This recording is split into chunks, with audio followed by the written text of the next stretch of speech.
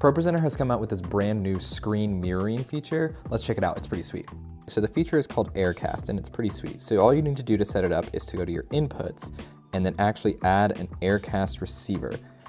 Then you can do all sorts of settings like the name or other things, and I would recommend definitely putting a password on here so not anybody can cast to this. But once you've got that created, you'll go down here and add a video input, and it's just called input 1, and we'll even pull it into our presentation just for kicks. But then on your iOS device, you'll come in here and go to screen mirroring, and you'll grab the one that's your ProPresenter Aircast.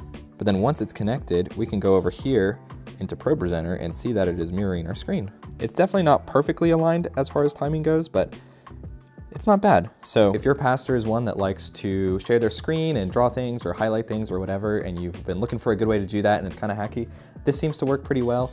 I did notice it getting a little laggier as I went, but that might just be due to the slow network here in my in-laws garage. But anyway, super cool feature. Try it out. Thanks ProPresenter for adding this.